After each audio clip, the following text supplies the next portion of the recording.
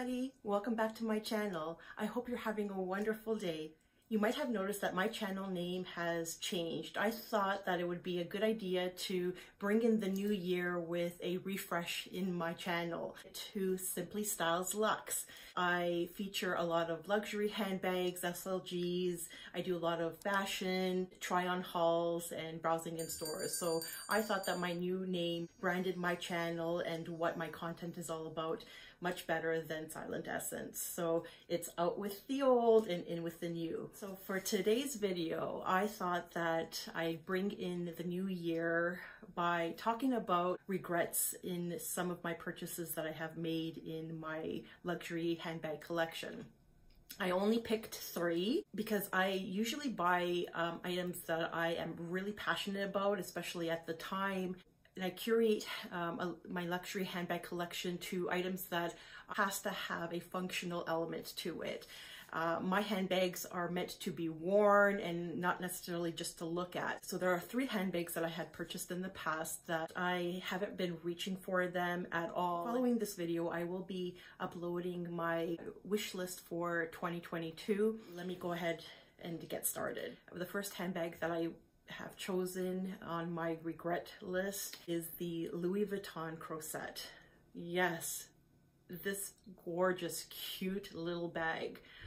I mean, how could I put this on the regrets list? It has the beautiful top handle. I mean, look how cute that is. Oh my gosh, I don't know. I might even take it off the list, to be honest. It has all the features that I love. It has the crossbody. Beautiful feature of this bag. You open it up by this unlocking and releasing the lock. And it has a gorgeous rose ballerine pink interior. There aren't any scuffs, there aren't any watermarks, and it's in perfect condition. I may keep it, but I am thinking of putting this bag up for sale only because on my wish list I have a YSL bag that is similar to this bag. Let me know in the comments below if you might know what that bag is. And when you watch my wish list video, let me know if you were correct. Gorgeous, gorgeous bag. But like I said, it's not because I don't love it. I still love everything about it, but I haven't been reaching for it. And I think I only have worn this bag once or twice, to be honest. Let me know what you think. Should this be on my regrets list, or do you think I should wear this bag more often and just pull it off my shelf? The next bag is on my regrets list because, again, I haven't been reaching for it. It's not because I don't love the bag. I love every feature of this bag. I think it's so cute and versatile. However, when I purchased this bag, it was going to be discontinued, and it was a bag that I really, really wanted right from the beginning of my luxury Louis Vuitton handbag collection, and I wanted this piece to add to my collection, and I think because of that reason alone I made the purchase, not necessarily because it would have been a bag that I would gravitate to and wear on the daily. Having said that, the bag is the Louis Vuitton favorite. This is a very, very cute bag. I absolutely love the chain feature where you can wear it on your shoulder because it's long enough to wear on your shoulder like so, or you can wear this as a crossbody, and it comes with a beautiful leather strap. A gorgeous bag that I haven't been gravitating to. It's sitting on my shelf looking pretty. I love the beautiful gold detail with the Louis Vuitton imprinted on it. It's in monogram. This is in the PM size. It just has one large center compartment with a slit pocket at the back.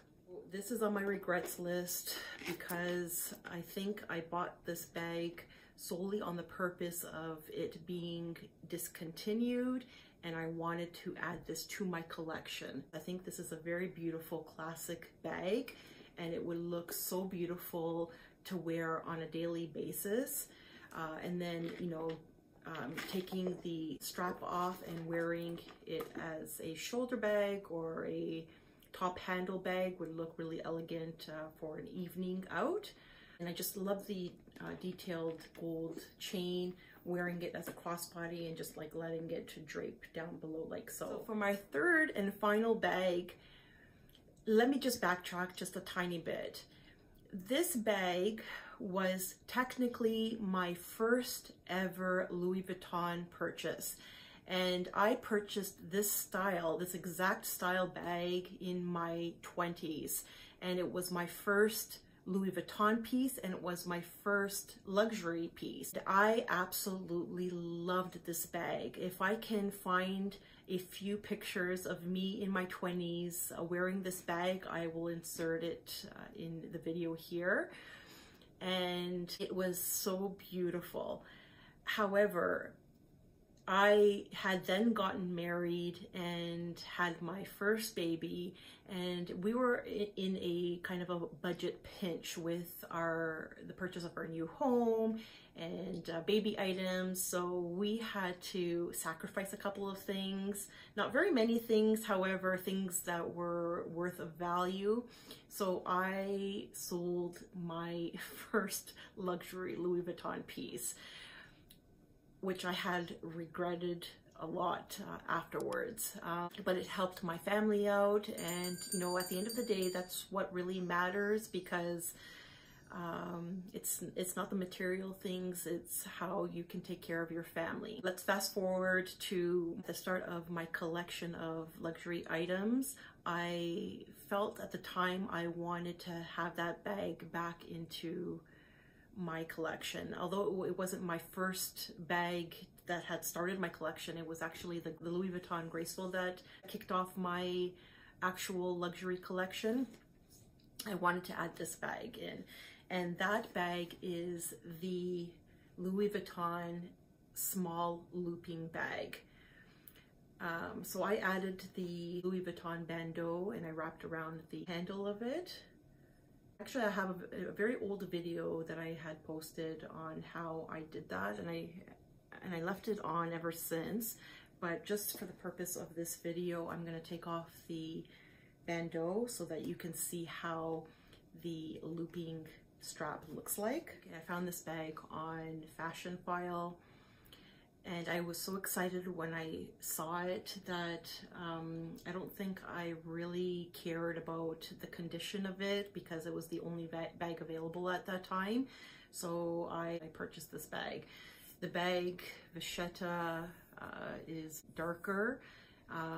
There are quite a few creases on the bag. The flap is curling up on the corners here. And there's a little bit of, it's not completely flat on the inside. I don't think I was 100% really pleased with the condition of the bag. Having said that, I have worn it the first few months when I got it, and I absolutely loved it because it just brought back so many wonderful memories in my 20s. It's really old in style, and I really do not gravitate to this bag. So really, it's more of a display item on my shelf. And yes, I haven't been gravitating to this. Now, I don't know whether I'm going to resell this bag or whether I should just keep it and just have it for memory purposes, because I didn't pay very much on this bag, which is a good thing. But I don't know. I'm not crazy about this here, about the way it's curving out, and you know, just the overall condition of this bag is not the best. But you know, this is discontinued, so it's not like I can buy a new one. You know, there's no back pocket. It's just a very simple canvas bag that is wrapped around. But that is it. Those are my 3 luxury regrets in my collection. I hope you like this video. If you're not yet subscribed, please go ahead and do so and hit that red subscribe button down below. I would love to have you back, and I hope you have a wonderful day. Bye for now.